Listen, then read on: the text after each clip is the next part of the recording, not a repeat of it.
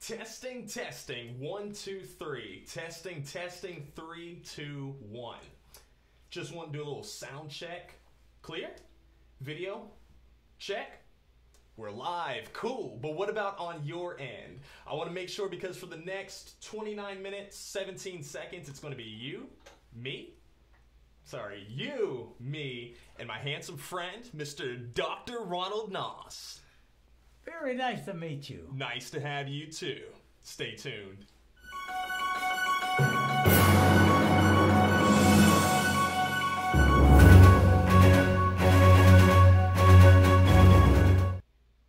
Welcome to the Royce Air Show. Glad that you all are here with us. Episode 55, 56.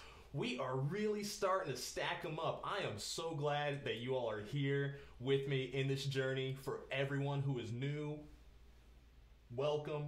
For everybody who this is your returning visit, glad to have you back here with us. Big announcement.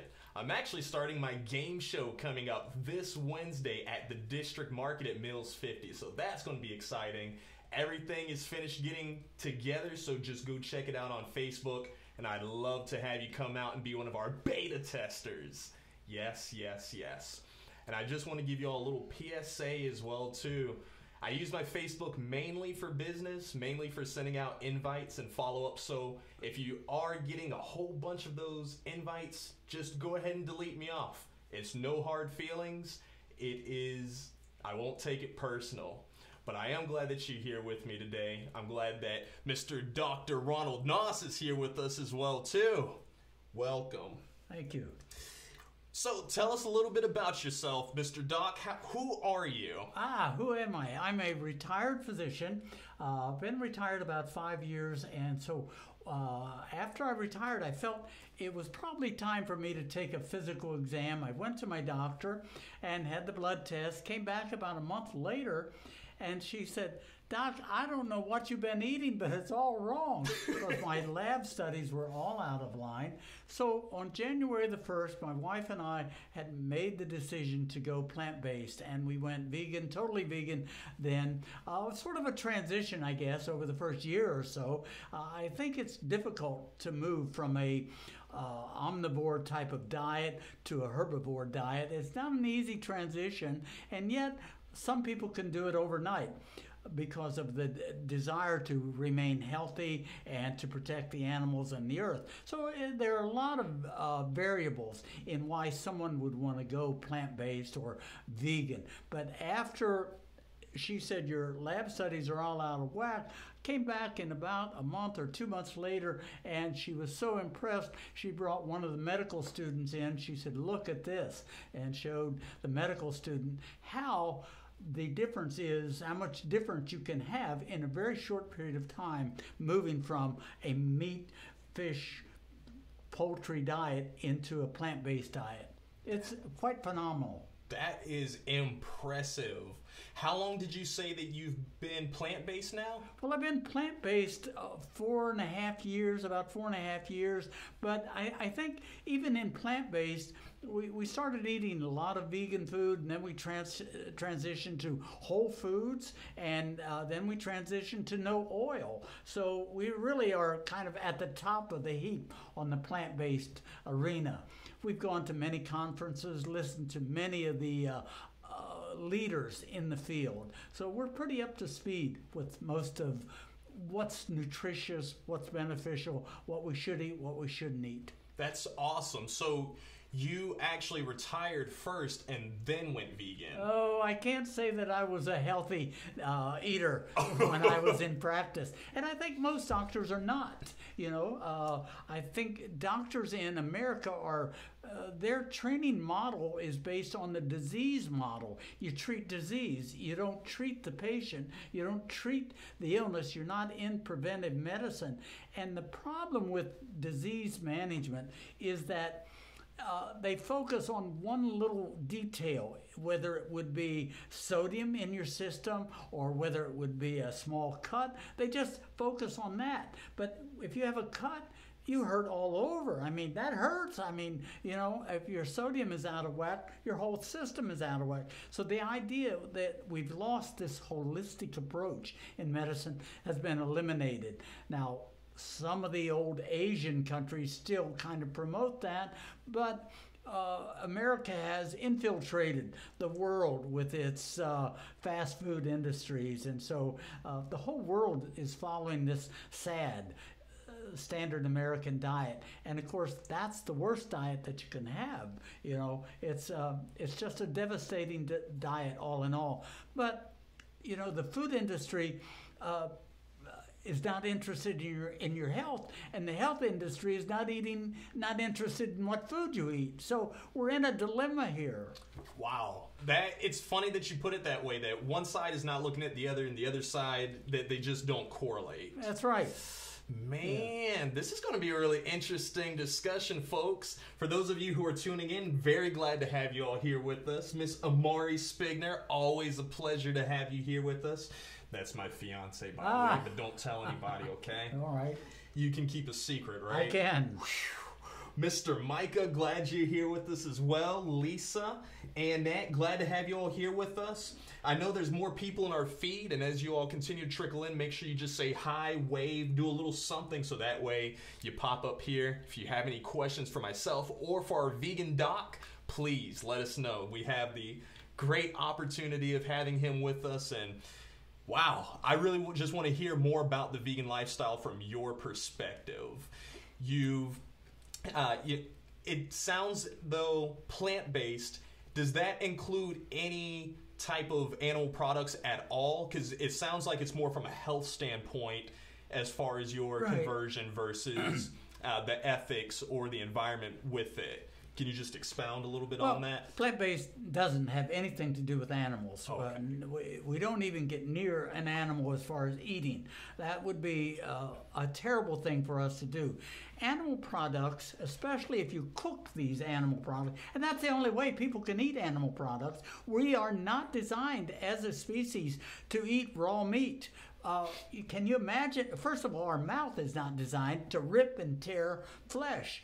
And to eat bloody meat comes up with one of the primary emotions, disgust. It's disgusting to us to eat raw, bloody meat. So we cook it, we prepare it, we marinate it. It has all those avenues of disguise. Then we can eat it. But the problem is, as we cook this meat, fish, chicken, poultry, whatever it might be, we develop certain chemicals that are detrimental. They're carcinogenic, like TMAO, transmethylamine oxalate. Once that is in your body, that's carcinogenic. No wonder we have high levels of cancer, diabetes, heart disease. Heart disease, #1 killer in the United States, #1 killer. Diabetes, coming up fast on the inside, I'm telling you. When I was in medical school, never saw a kid with type 2 diabetes, never saw a kid with metabolic syndrome, and very few were obese or no hypertension. Now it's routine to have a kid with hypertension, diabetes, obesity, and metabolic syndrome. CDC, the last couple of years, has lowered our life expectancy because they're predicting that the children in the future will die earlier. They're getting sicker earlier, they're getting fatter earlier, and they're dying earlier. In fact, the studies show that if a child is diagnosed, now get this, if a child is diagnosed as a child with diabetes, it cuts off 19 years of their life. Wow. It's impressive. So plant-based eating is the way to go. There's no other avenue.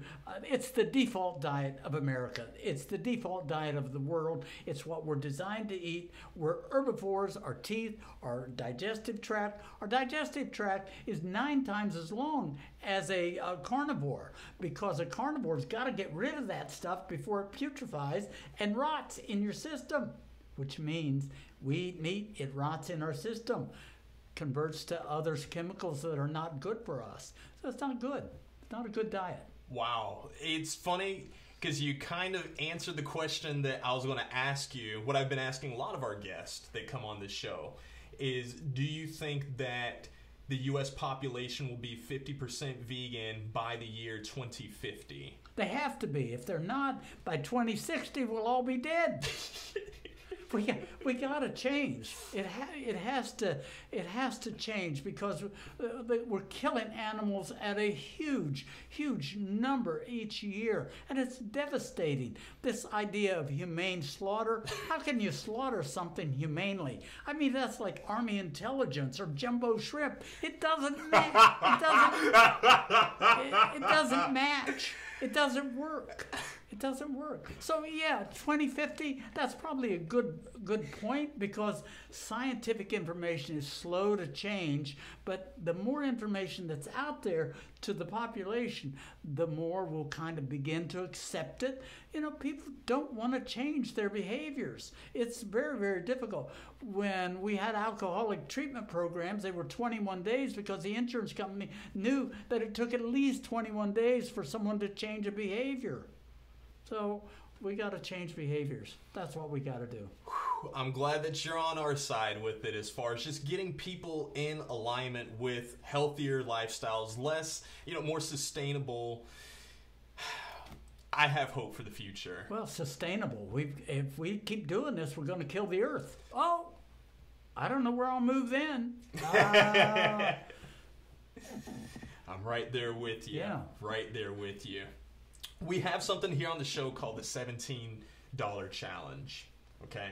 The $17 challenge, for those of you all who know, I like to meow like a cat, whether it's on this show or just in real life. So I'm going to ask that you meow like a cat at least one time on the show. 3 minutes after me describing this explanation, and then you don't have to pay me $17.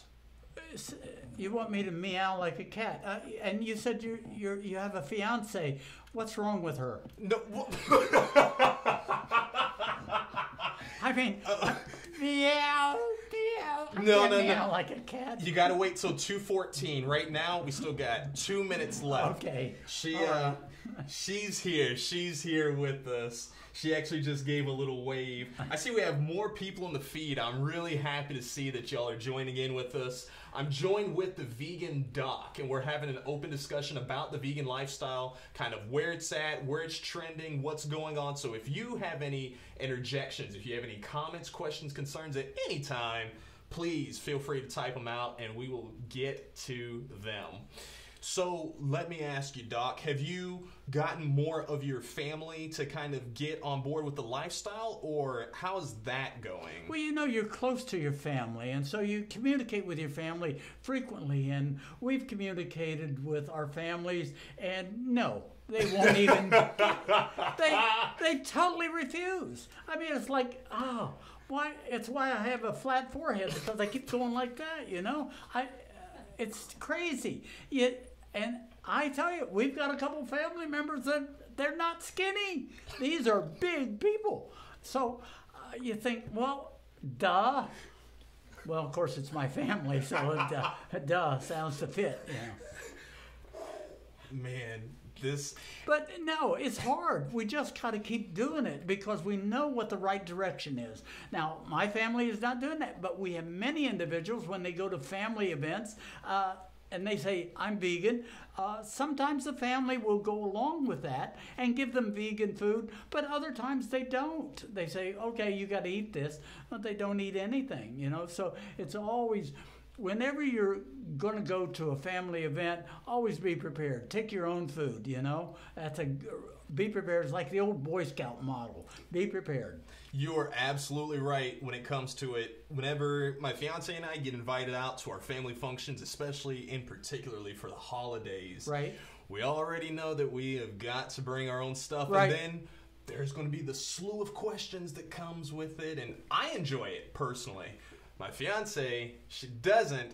She's not really about the whole conflict. Now, one of the things I've learned in this is that in the transition, in getting somebody to transition to vegan food, we buy them vegan items from the grocery store, and we give them to them.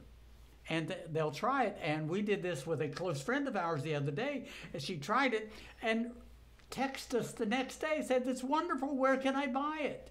So moving in that direction, I think, we may have to buy some asparagus spears for some people. I don't know, some sweet potatoes. Wonderful food, sweet potatoes. The idea that starches are bad things, they're not. People have lived on starches for hundreds of years, thousands of years. I mean, that's what people in Africa eat. People in Okinawa, the blue zones, sweet potatoes. They didn't eat fish. There was some fish, but they grew sweet potatoes. Where do you think that notion came from, that starches are bad and that people are kind of almost equating that? I've heard that argument where people say, well, what are you going to do about starches and all this if if I give up meat? Well, we're a very susceptible species. If I told you were good looking, you'd believe it. Well, I mean, y'all would believe it too, right? Well, he is good looking. Okay, he is good looking. But if I told you were ugly, and you said, "No, I'm not," but you would think about it for the rest of the day. You said, "Why did he think I was ugly?" So we're very susceptible to information that's given to us. So the food industry knows that. So the food industry has really hijacked our brains. I mean, they convince us that milk, it does the body good. It doesn't do anybody any good. It doesn't, and beef, it's what for dinner. Well, it shouldn't be for dinner. It shouldn't even be on your plate. It should never be on your plate. All egg, the incredible edible egg. It's terrible.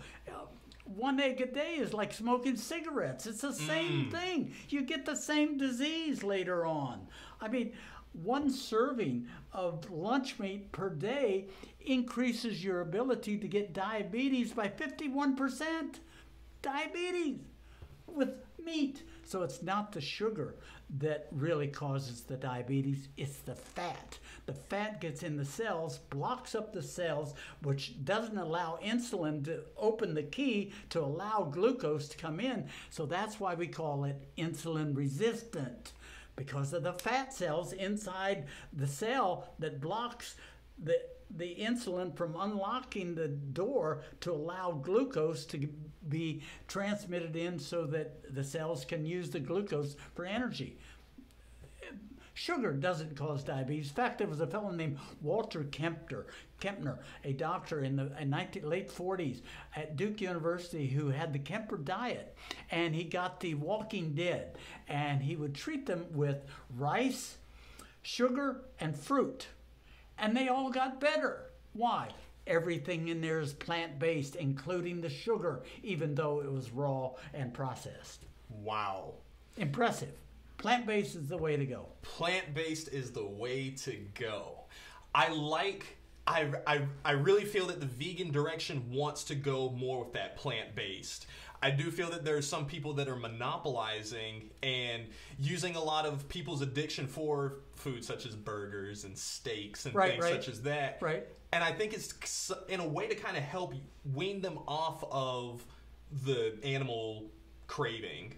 But I am hoping to see more of us just kind of go in that plant-based direction once we've kind of accepted that whole vegan team type deal. Yeah, I think it's a transition. Yeah, I think we're headed in the right direction. No doubt about that. Like you said, years ago it was 1% of the population. Now it's 6%. Who knows what the end of 2018 with this TV program, it's going to jump up. Who knows how far? That's what I'm hoping for. That is the goal. That's the plan. Whenever people ask, why are you doing this? Because it literally, for me, being vegan is just the new norm now. At one point, it was always looked at as like this crazy, radical, like, oh, you're insane type deal. But seriously, if you just look at it from a health perspective, look at it from an environmental and even from the animal's point of view, it literally just makes the most sense. Let's take a look at it. Let's look at it from a health perspective. Vegan, plant-based. Okay, to be happy, you got to be healthy. Plain and simple. I mean, I never had a sick patient that was healthy.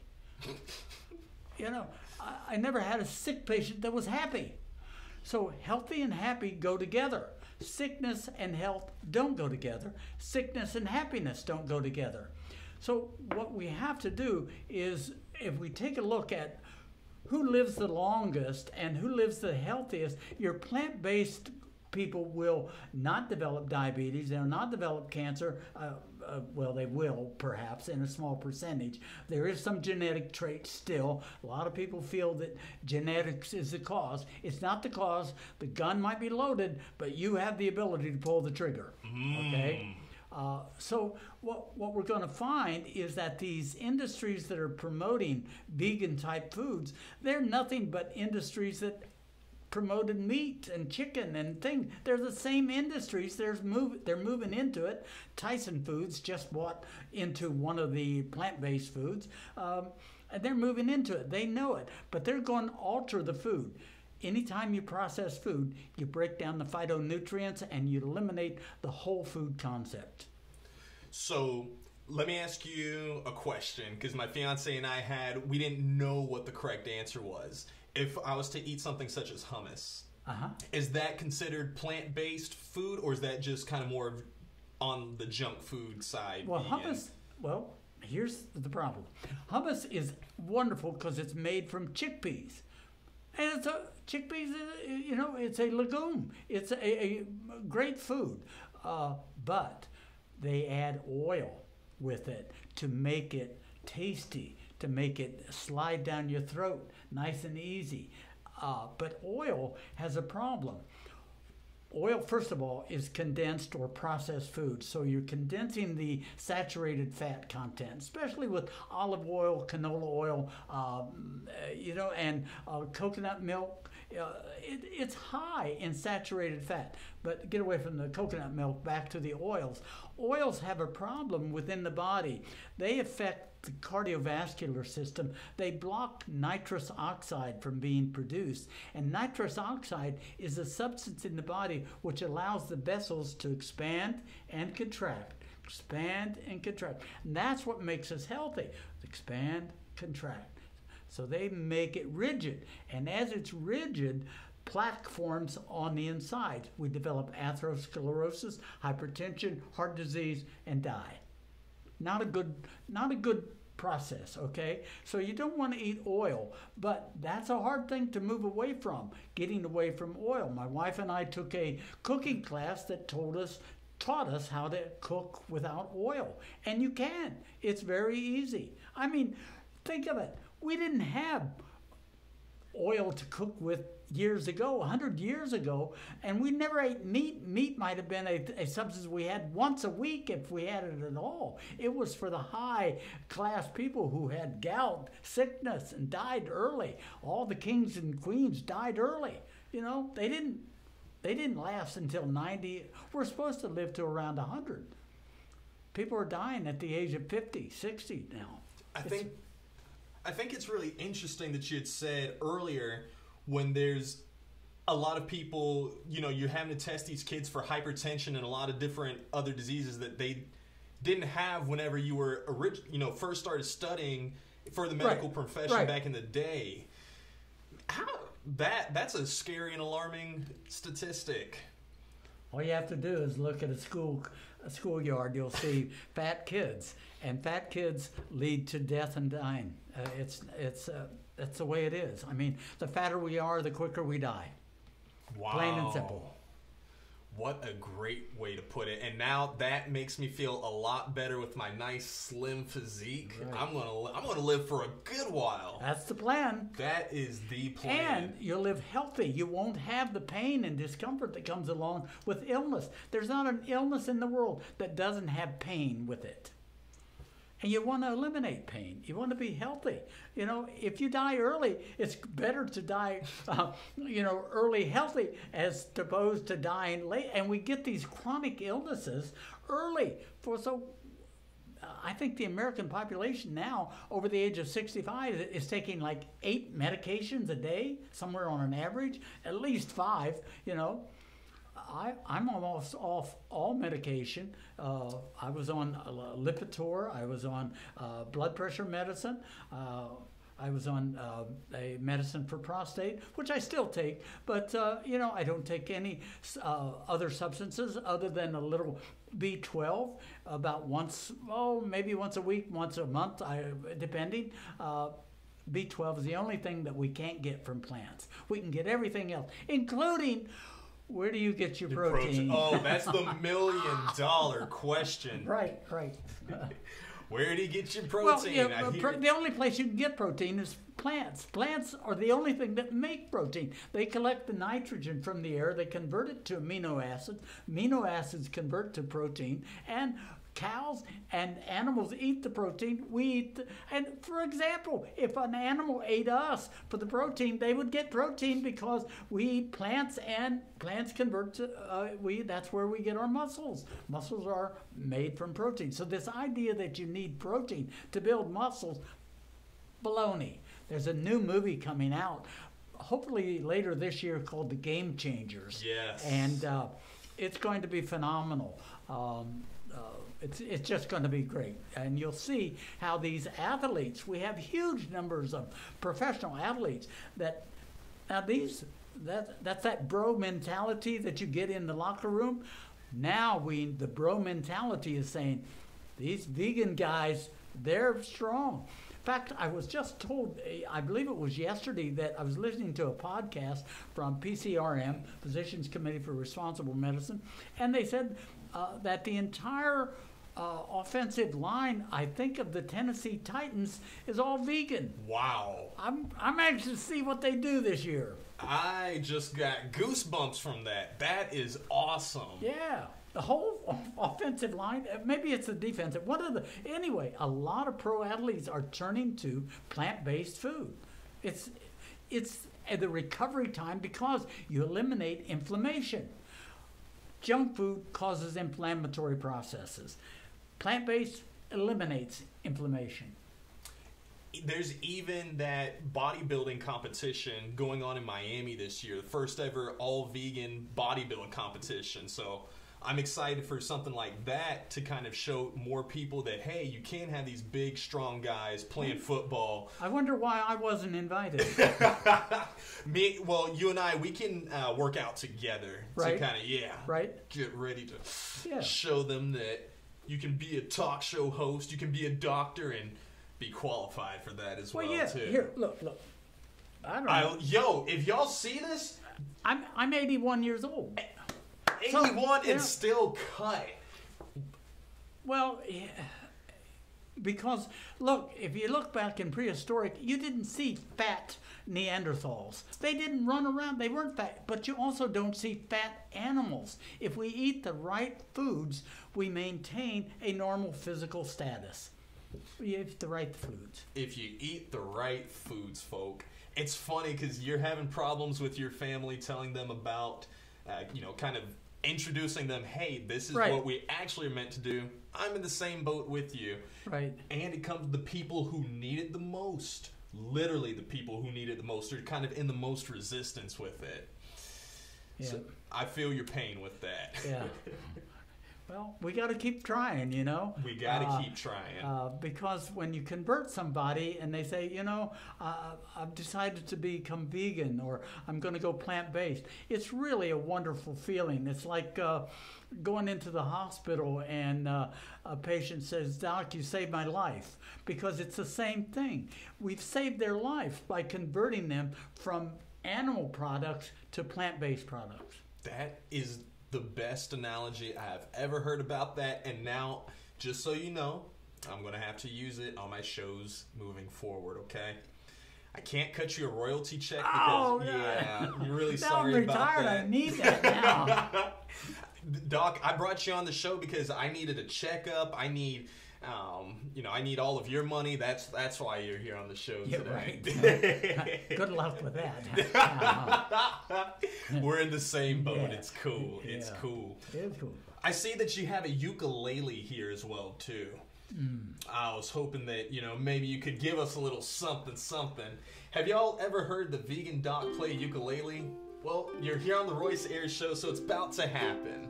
Enjoy. 8 foot 2, solid blue, 10 transistors in each shoe, has in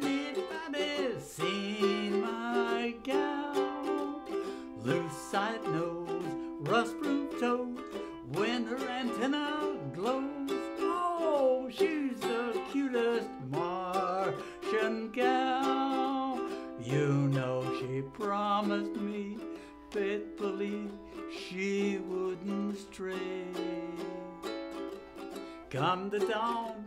She was gone 18 billion miles away. Her steering wheel has sex appeal. Her evening gown is stainless steel. Has anybody seen my gal?